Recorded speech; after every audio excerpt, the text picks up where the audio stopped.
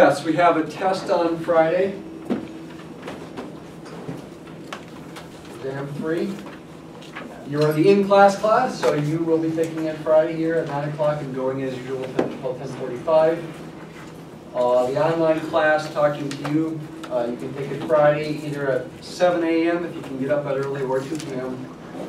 And the options for Thursday are 8 a.m., 10 a.m., 12 noon, and 2 p.m. What does it cover? See, I was initially thinking we hadn't done too many sections, but we've done more sections than I thought. I've listed out the sections. We've only done through chapter 4 so far. A tiny bit, about a few minutes of chapter 5 last Friday. So chapter 3, 3.5, that is about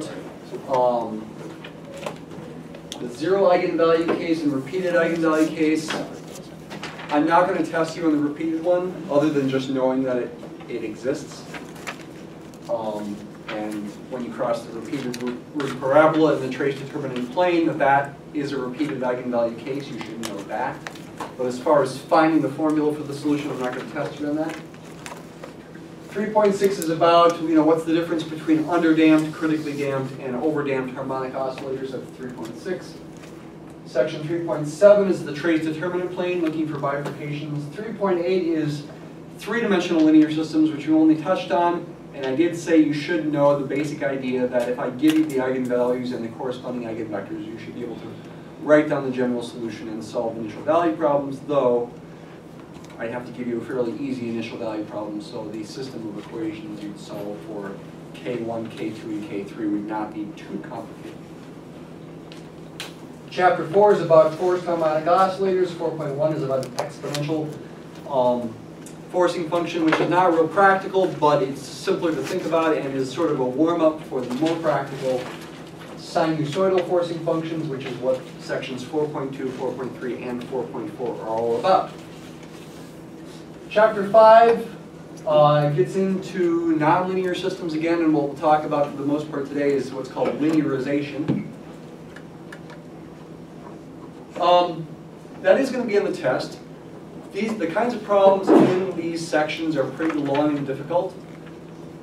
I will do things to try to make them easier for the test. So you want to get the basics down, and hopefully with my help, that'll still help you do the test. For example, I might draw the nullclines in for you to save some time on the test. We're trying to draw phase planes, draw them accurately as well as we can by hand. That's sort of the goal we're at. And we want to understand why the phase planes look the way they do. I do want to wrap up some things in chapter 4 here about forced harmonic oscillators.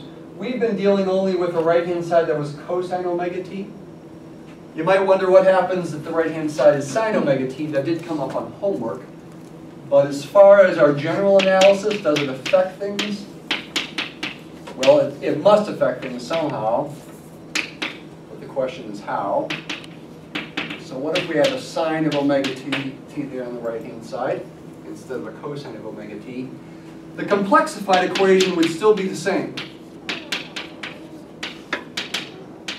You'd still put an e to the I omega t on the right-hand side for the complexified equation.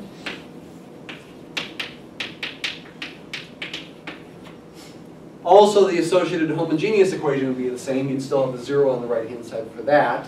The YH would still be the same. Don't forget about all that, by the way. If you want to find a unique solution to an initial value problem, or even a general solution, you've got to find the YH too. Don't forget about that. Tracking with me? You'll remember on the test? You got to think about putting a 0 on the right-hand side as well and finding YH. Find eigenvalues of a matrix, or think about solving that equation for the quicker method for finding YH. Don't forget that. We're focused mostly on YP though, which we find first by finding a complexified solution of this complexified equation. Maybe I should call it a complex solution. A e to the I omega t. You solve for A, what do we get in terms of P, Q, and omega? It's in here somewhere.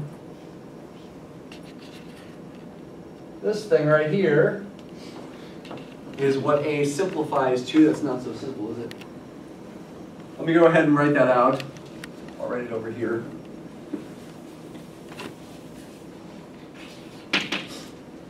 A equals, the real part is, put the first and third fractions together, Q minus omega squared divided by Q minus omega squared squared plus P squared omega squared. That's the real part.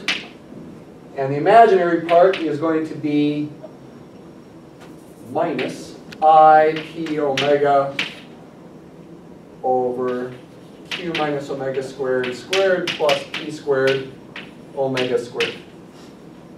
Actually, the imaginary part, when you say imaginary part, it's the part that's next to the I. It doesn't include the I. I've emphasized that before. Minus that is the imaginary part of that complex number. I've sometimes called this alpha and this beta. I'm including the I in that curly brace here, so I'm writing that as beta I. Alpha is the real part, beta is the imaginary part. Beta includes the negative sign. Therefore, by the way, when we graph this in the complex plane, for us, in these problems, A is always below the real axis. It's down in the third or fourth quadrant. And the angle we typically take to be negative, the angle for A. And A does have an angle. It's got a modulus and an argument, a distance to the origin, and an angle with the positive real axis that we call absolute value of A or modulus of A and phi. We also called this capital A. And what did we see ultimately with all of this stuff?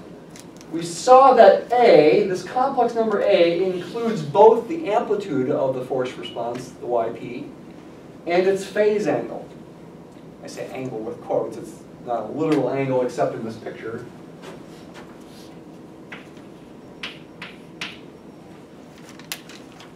It's not a literal angle on the graph of YP, but it does affect the horizontal shift.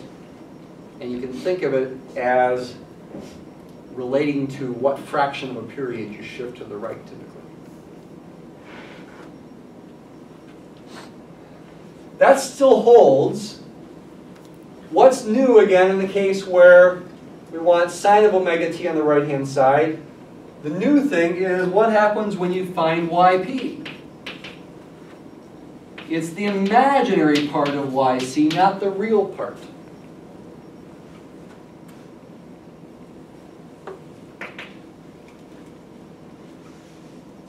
yc, again, is a times e to the I omega t. Write that in terms of alpha and beta just to keep it simple. E to the I omega t is cos omega t plus I sine omega t. What's the imaginary part of that going to be? Is there a mistake? Just quick question. What do the sub letters stand for on YP? Like YP and YC and YH? Yeah, that's just notation. YH means homogeneous. Okay. H. YC, C stands for complex. YP, P stands for particular solution of the original non-homogeneous equation. All right. Okay. It's just notation to help us identify what we're working with. Yeah. YP here is what we're after. We have to add it to YH to get a general solution of the original equation. Yeah. I think I've said that, but it's easy to forget. H does stand for homogeneous. C stands for complex. P stands for particular solution of the original non-homogeneous equation. Unforced, like particular solution, or like that. No, it's forced. Okay. YP is a solution of this forced equation, this non-homogeneous equation.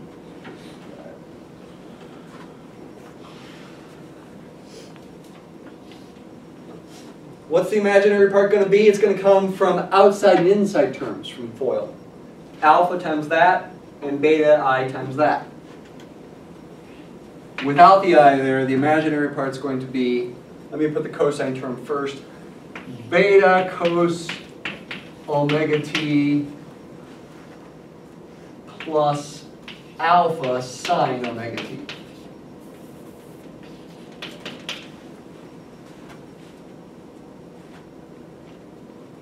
What was it for cosine omega t on the right-hand side? It was the real part of this, which was alpha cos omega t minus beta sine omega t, the minus sign coming from I squared. So the coefficients, in effect, get swapped, and they both become positive quantities in this expression, although beta itself is a negative number. So if we want to use this in our Mathematica stuff over here, this was how I wrote the yp when the right-hand side of the original equation was cos omega t. Let me copy and paste this and change its name a little bit. Let's call it yp sine. Maybe I should call this yp cosine. By yp sine and yp cosine, I mean I'm specifying what the right-hand side of the original equation is. If the right-hand side of the original equation is cos omega t, then I'm going to use this formula. If the right-hand side of the original equation was sine omega t, I'm going to use a new formula that I haven't created yet. I've got to switch the coefficients around, make this cos coefficient the sine coefficient, and make this sine coefficient the cos coefficient. And then I got to put a minus sign in front of one of these. Which one? Let's see. Again, beta is a negative quantity, but when I write the symbols there, symbolically on the board, I wrote it as just a beta without a minus sign in front of it. So symbolically, it doesn't have a minus sign, but in reality, it is a negative quantity. It comes from the minus p omega over that there, meaning I got to take the sine coefficient, which doesn't have a minus sign there, and put a minus sign there, and that'll be a beta. I know it's confusing. Say it again. Beta itself is negative p omega over that. That's beta itself with a negative sign. If you look on the board, that's the coefficient of cosine. However, I plugged sine coefficient in there without a minus sign, so I should put a minus sign there. I mean, it's kind of goofed up that way. Maybe I should just use alpha and beta and include a minus sign here instead. But for the sake of time, I won't. When that gets posted on Moodle, could you type that in, note it with text? Yeah. And I think I'll probably change it to alpha and beta. Okay. But for the moment, to save some time, I'll just do that. How's that going to affect things? Let's see. It really affects the phase angle. It doesn't affect the amplitude. Capital A is still the same.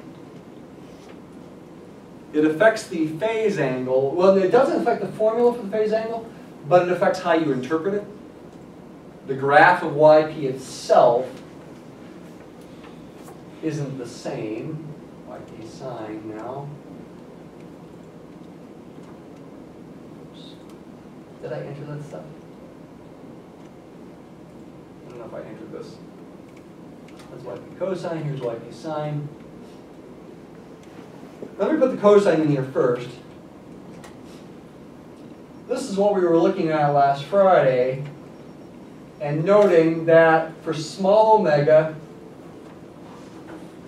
the forced response, the yp, is close to its peak at time 0, just like cosine is at its peak at time 0, right? The cosine function starts at its peak. But then as you increase omega, there's a shifting to the right, in addition to a changing amplitude, in such a way that it's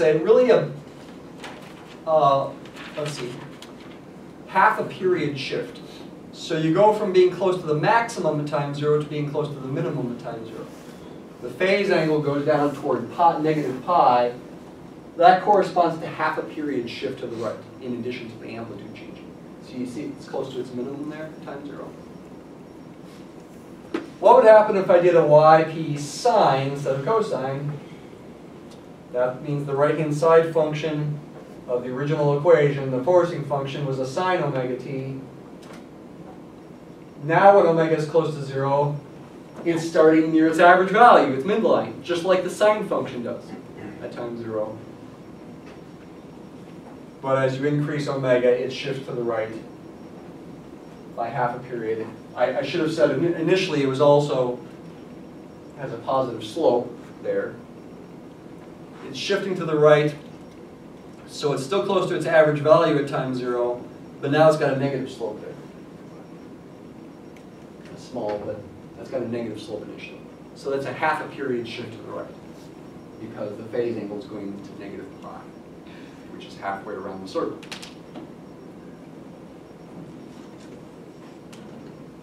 Okay? So that's how it would affect things. Again, it doesn't affect the amplitude formula. What about including some other constant in front of this, like a 3 or a 4 or a 5, or in general, maybe you want to call it capital B, making the amplitude of your forcing function different? I'll just quickly mention what would happen. Essentially, the A of the original one, the original A, gets multiplied by that same constant, capital B, because of linearity of differential equations. So if you multiply the right-hand side function by, say, 3, the amplitude of the force response increases by 3 as well. Should seem pretty intuitive. Everything gets multiplied by 3. You put a 3 here. I'll write it as a B. Oh, let's write it as a 3. You put a 3 here, you'd get, the A would be 3 times the other A that you can get without the 3. It's a linearity problem. There's a section in your book that I'm not testing you on. I did want you to read it. It could be related to the project you decide to do for this class. We do have a project in here. The last 3 weeks of class or so. Starting in about a week, you're going to be working on the project. It's related to a model, a simplistic model of suspension bridges. Oh, let's go ahead and watch this 1.5-minute video about Galloping Gertie. See how my volume's doing.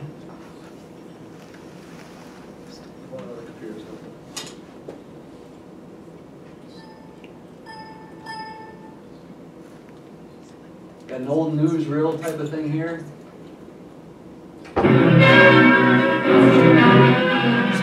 Tacoma Bridge, Washington, opened only a few months ago, was built at a cost of over $6 million. But misfortune overtakes the great structure.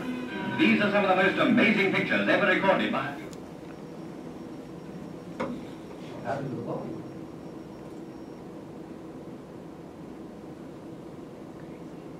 Volume's not supposed to go away.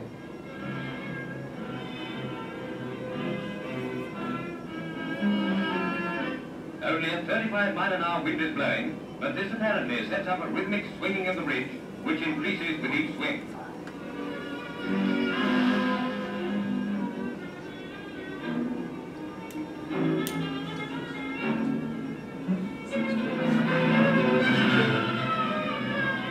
Finally, the swinging road and the suspension cables give way and plunge into the water below. Fortunately, the only casualties were a car stalled on the bridge and a dog. I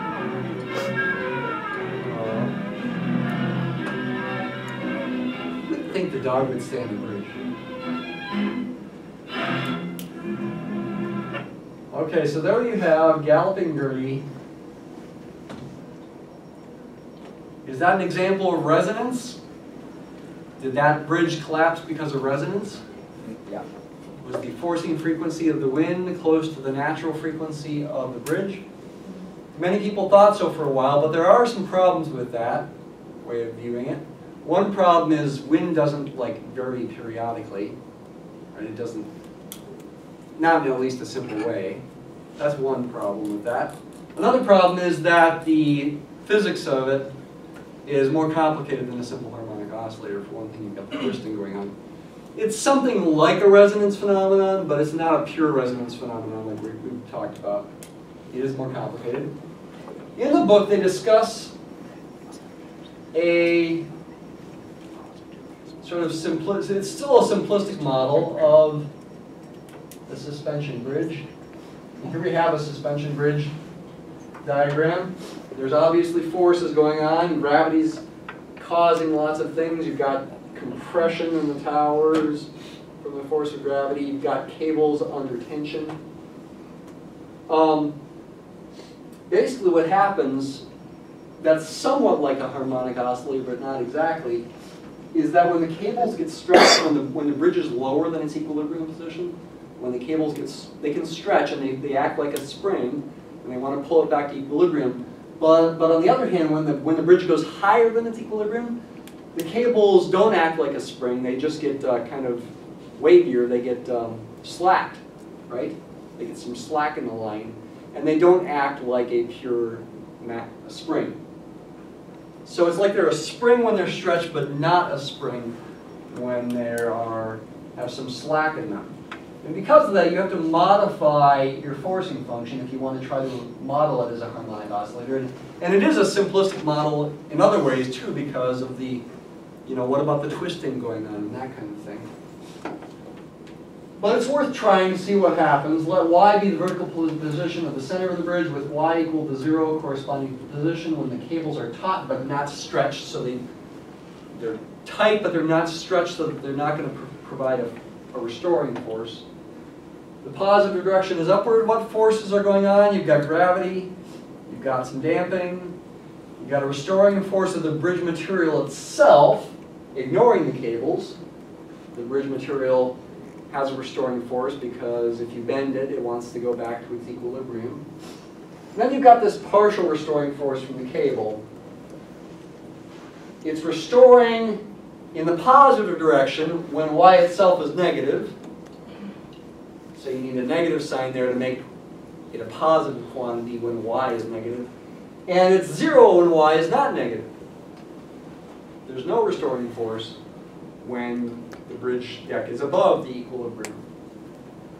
Anyway, based on those forces, and based on keeping things simple by choosing the units so that the mass is 1, what would that be in units? I don't know, millions of kilograms or something. And letting h of y equal sort of the sum of these two restoring forces, the full restoring force of the bridge material and the partial restoring force of the cables, you can write h as a piecewise function as well. I think this is a typo here. This should be an a there. Where a is beta plus gamma and b is beta. You come up with a second order equation using Newton's second law. This is ma, m is 1. ma equals the force, sum of the forces. They're all in the opposite directions, so you get a bunch of negative signs. This is in the opposite direction as the velocity, this is in the opposite direction as the position, and g goes downward. You can rewrite it in a more standard form with 0 on the right-hand side and write the corresponding system. One initial interesting thing about this is that the equilibrium point is not at the origin. Naturally, the equilibrium position is when y is negative, actually. In other words, because of gravity, there's sort of a natural stretching of the cables that happens. They are applying restoring force when they're stretching, but it's just exactly balancing gravity, really. And that makes your equilibrium point at a spot where y is negative. What we see is you let time go by. Time is this capital B up here. You see an oscillation that is decreasing in amplitude because we have some damping. The amount of damping is small. That's why this is decreasing in amplitude so slowly. If I increase the damping, which is the alpha, I could make it get damped more quickly, like that. Alpha is the damping. What are A and B? A and B were related to the behavior of the restoring force.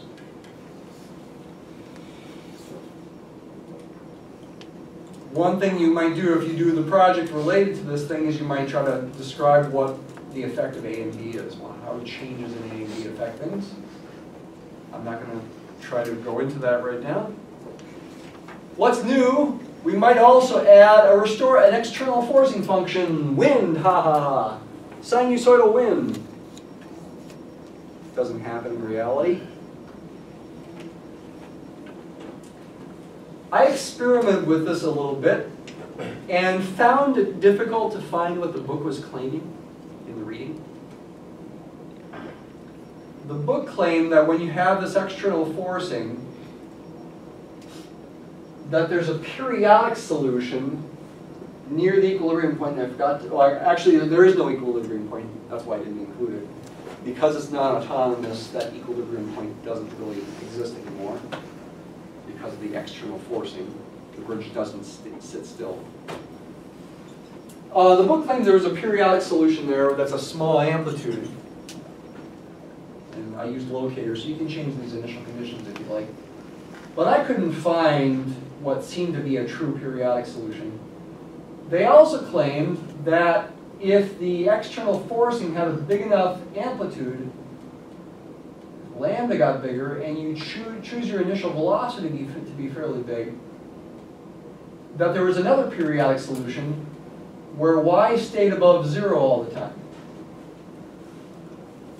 I couldn't find that either.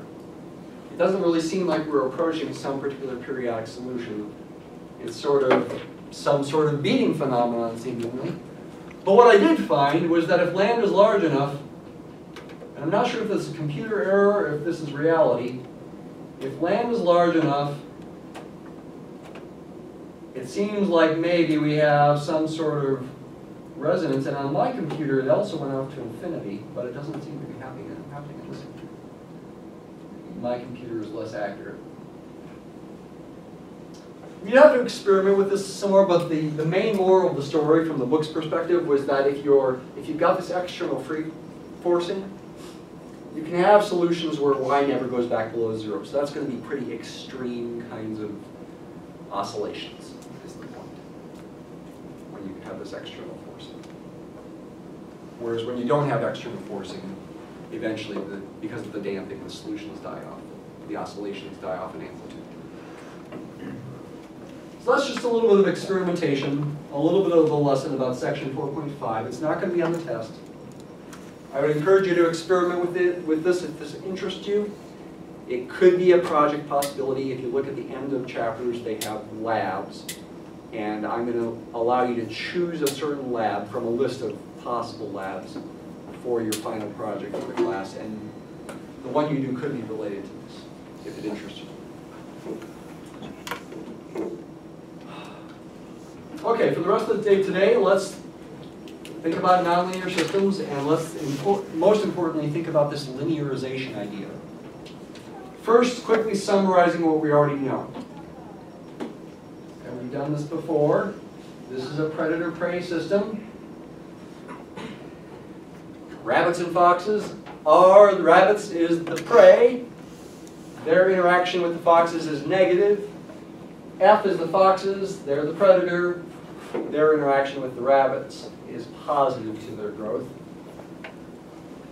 We saw at the end of class that the phase plane looked like this.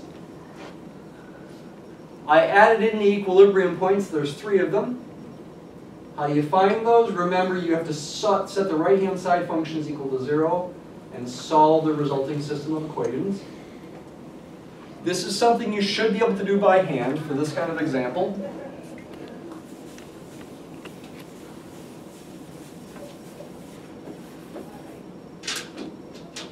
So your system of equations, initially you'd write it as 2r times 1 minus r over 3 minus rf equals 0, and negative 2f plus 4RF equals 0. That's a system of nonlinear equations. In general, it can be very difficult to solve. However, in this case, it's possible. You can factor out a common factor of r from both terms in the top equation, leaving you, I'll also distribute the 2 through, with r times 2 minus 2/3 r, and then don't forget about your minus f over there. With the second one, you can factor out a common factor of f. And you're left with negative 2 plus 4r. From this, you immediately see that the origin is an equilibrium point. If r and f are both 0, both of these equations are true. You also can get 0 pretty quickly in the second equation by noting that this will be 0 if r is 1/2. Right? Set just that part equal to 0. That will be 0 when r is 1/2. And plugging 1/2 into there helps you find the corresponding f. If r equals 1/2, plug that into the first equation, ignoring the r here, plug it into that part. That'll mean 2 minus 2/3 times 1/2 minus f equals 0. 2/3 times 1/2 is 1/3. 2 minus 1/3 is 5/3. Put the f on the other side. F is going to be 5/3. So the equilibrium point we've just found has coordinates 1/2, 5/3. And that is what Mathematica produced. 1/2 for r, 5/3 for f. There's another equilibrium point. It's easy to miss some others. If f equals 0, this can be 0. And if f is 0, r doesn't have to be 0 to make this top equation true. Ignore the r there. If f is 0, 2 minus 2/3 r equaling 0 will also satisfy the top equation. And that will imply r equals 3. And that gives us our third equilibrium point at 3, 0. Mathematica produces them all, but you should be able to do that by hand. And we've done that in the past, but it'd be good to practice it again. So there they are, 3 equilibrium points. You should also be able to find nullclines. This is the expression for dr dt in factored form. When is that 0? It's 0 if r is 0, or if this part is 0. And that part being 0 can be solved for f as a function of r.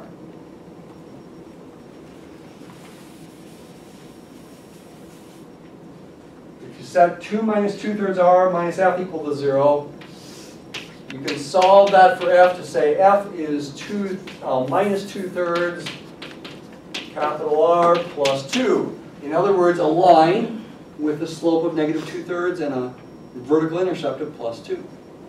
Let's put that in the graph here. I could plot that line by hand by using that equation. In Mathematica, since I already have the right-hand side functions in here, I could just use ContourPlot instead of solving for capital F as a function of capital R. Let's just put the nullclines in there with ContourPlot.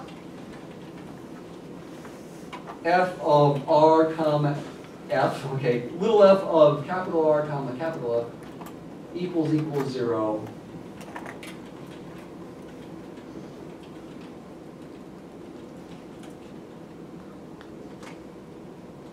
There's the r nullcline. Notice solutions are crossing with vertical tangents. Right there. Tangent line's vertical. There. Over here, tangent line's still vertical, but pointing downward. That's the r nullcline, analogous to the x nullcline. If you're going to draw a bunch of little hash marks on there, you'd make a bunch of vertical ones. It's not the only r nullcline, and if I make this colored, you'll see it.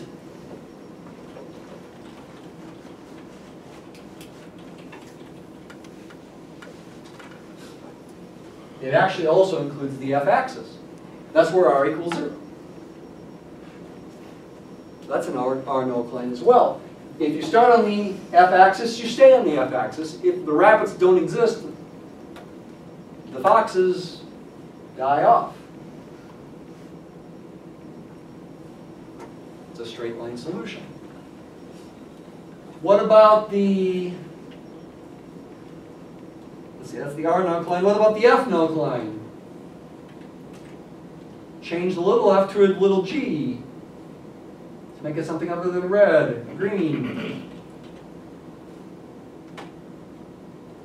That's where df dt is 0. Come back to the board here. This product is the expression for df dt.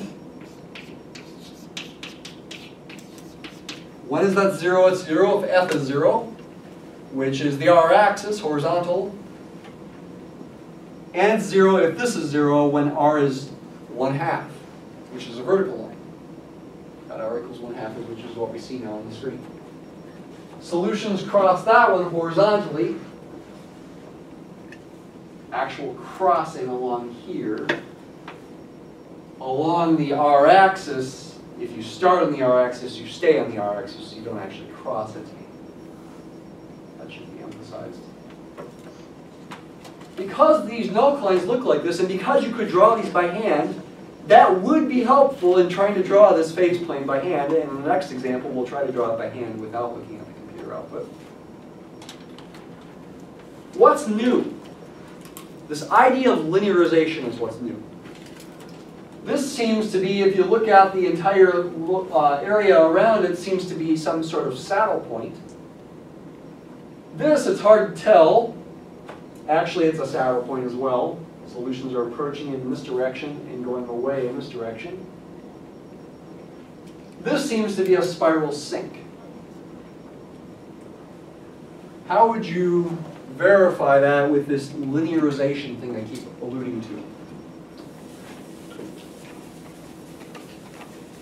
Well, for the origin, linearization can be thought about in a fairly simple way. Let's rewrite the equations here. dr dt. Let me go ahead and multiply them out, actually. dr dt, if I multiply everything out, can be thought of as 2r minus 2/3 r squared minus rf. And df dt, if I multiply that out, gives me negative 2f plus rf, 4rf. Here's the basic idea of linearization near the origin. Get rid of any nonlinear terms.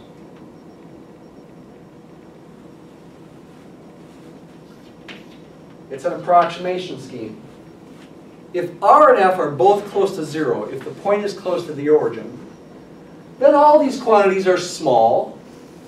However, the things that involve squares effectively here, or products of r and f here and here, are really, really small.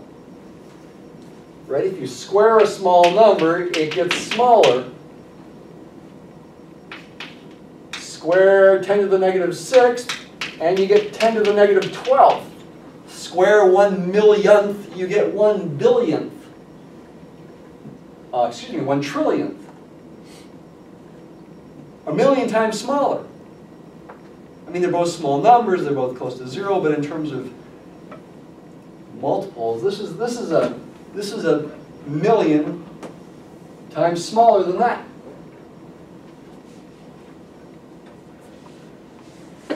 Because of that, by getting rid of the nonlinear terms, getting rid of this term and this term, you get approximations that are pretty good. Get rid of that nonlinear term there, get negative 2f. In other words, when you're close to the origin, this nonlinear system acts like the corresponding linear system that I'm circling here. I should probably get rid of the equal sign around the approximately equal to, or excuse me, the circle around the approximately equal to. Circle this equation here, this equality. Don't circle the approximation there. That is a corresponding linear system, if I think of those as equalities. That's a good approximation to the nonlinear system when you're close to the origin. What would the matrix for that system be? If you thought of R and F as being in order, R first, then F, the matrix is going to be 2, 0, 0, negative 2. Just look at the coefficients of R and F. A diagonal matrix, the eigenvalues are going to be right along the main diagonal, 2 and negative 2. Hey, one's positive, one's negative. It's a saddle point. Just like you see here. Saddle point. And moreover, since it's a diagonal matrix, if you found the corresponding eigenvectors, the eigenvector for 2 is going to be horizontal, like 1, 0, or any non-zero multiple of that, corresponding to the fact that along the horizontal axis here, solution curves move away. They correspond to the positive eigenvalue. And the eigenvector for the negative eigenvalue, negative 2, is going to be vertical, corresponding to the fact that solutions along the vertical axis approach the point as t goes to infinity. But what about the other points? They get harder to deal with. And what you have to do is you have to create the linearized system in kind of a strange way. Actually, it's not so strange once you get used to it. You have to create something called the Jacobian matrix.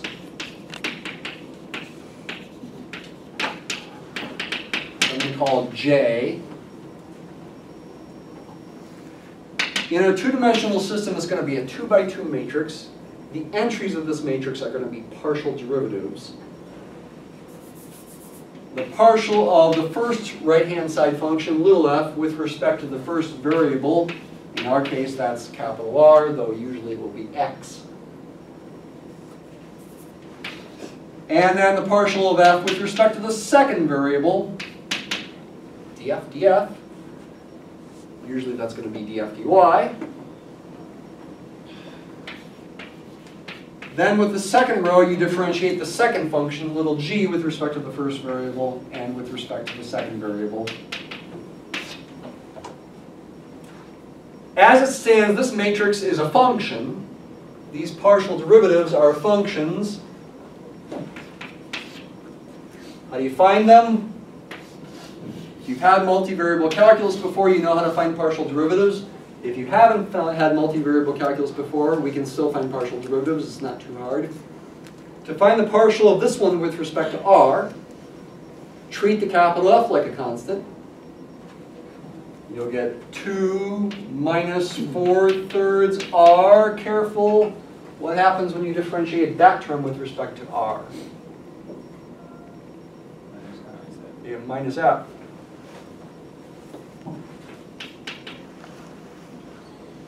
The partial of that same function with respect to capital F, treat the r like a constant. You get 0, 0, minus r.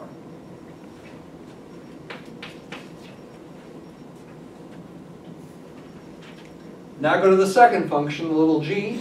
Differentiate it with respect to r, treat the f like a constant. 0, 4f. Then differentiate it with respect to capital F, treat the r like a constant, get negative 2 plus 4r. This is the general Jacobian matrix. It's a matrix-valued function of two variables, r and f. Plug in any values of r and f if you want, you get a new matrix. How do we use it? We evaluate it at the equilibrium points. For example, the equilibrium point, that was what? At 1/2, 5/3? Was that one we found? R equals 1/2, F equals 5/3. Look right? Yeah, that looks right.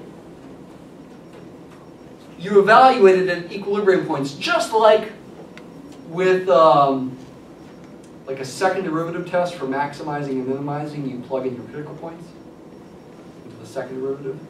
Here, to try to characterize the equilibrium points, you plug them into J. To get a specific matrix, 4/3 times 1/2 is going to be 2/3. 2 minus 2/3 is 4/3. 4/3 minus 5/3 is negative 1/3. Check that in your head. I don't want to make a mistake here. I think that's right. Negative r is negative 1/2. Come down here, 4f is 20/3. And negative 2 plus 4r, 4r is 4 times 1/2 is 2. Negative 2 plus 2 is 0. Looks like that's our Jacobian matrix at that point. Do you have a guess as to what its eigenvalues are? Not exactly, but what type of numbers they are? Look at the picture.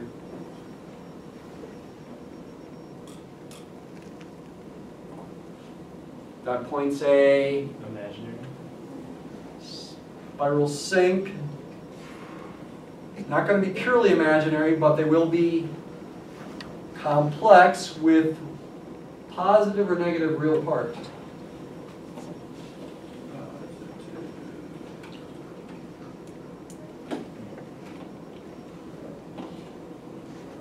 Did you say Zach? I thought it was negative. Yep, negative. Negative real part gives you a spiral sink. Positive real part gives you a spiral source. Negative 1/3, negative 1/2, 20/3, 0.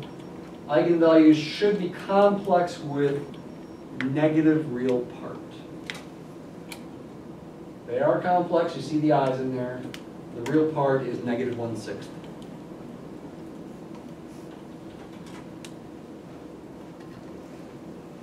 That does confirm through a pretty heavy-duty theorem. I'm trying to remember the name. I think it might be called the Hartman-Grobman theorem or something. I should remember the name of that. I'll get back to you. I think that might be the name. I haven't thought about the name for a while. It's a spiral sink because the linearization, the Jacobian matrix at that critical point has complex eigenvalues with negative real part. If we linearize near this point, maybe we should do that quick, we got 2 minutes. R is 3, F is 0. You have a guess as to what kind of eigenvalues you're going to get?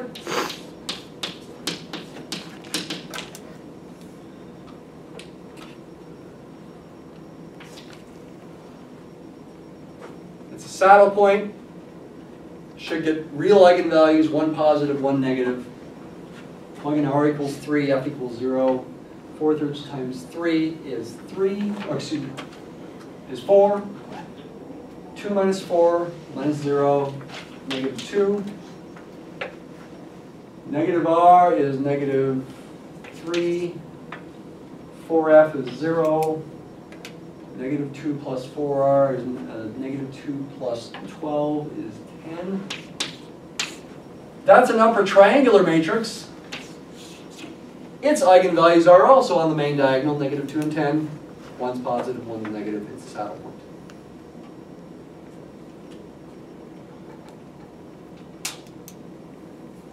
Okay, so I guess I didn't have time to do an example completely by hand.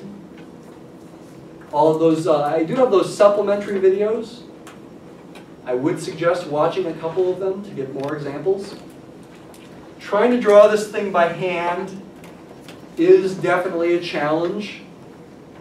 Definitely the nullclines are helpful. And by the way, the book doesn't get into nullclines until section 5.2, but you may use them for 5.1. Drawing the nullclines and then trying to use the nature of the equilibrium points, like the fact that this is a spiral sink based on this linearization, helps you try to draw these things. But it's definitely an art. It takes a lot of practice. I will just end in 10 seconds here by saying that there are some examples where linearization doesn't work, actually. Like when you have zeros in eigenvalue, that's one case where it doesn't work. It actually also doesn't work when the linearized system gives you a center with purely imaginary eigenvalues. The linearization doesn't always work. It doesn't work in that case in general. You can come up with examples where even though the linearized system is a center, the equilibrium point could be a spiral sink or it could be a spiral source. Okay? See you on Wednesday.